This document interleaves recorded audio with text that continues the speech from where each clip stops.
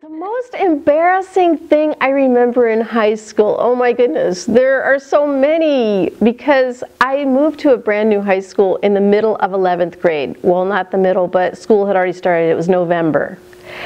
And I was very, very shy. And so one embarrassing thing was that I used to eat my lunch in the bathroom because I was so shy and I didn't know a soul. And it was a really big city high school in St. Louis.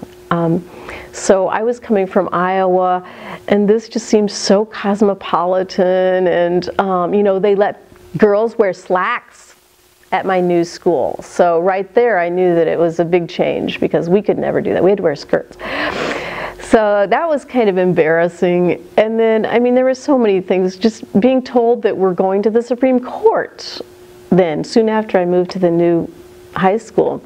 We went off to the Supreme Court, which I barely remember because I was so taken up with all of these other issues, like who's going to be my friend in algebra class, and what am I going to do this weekend, and you know, things like that. So I was really preoccupied.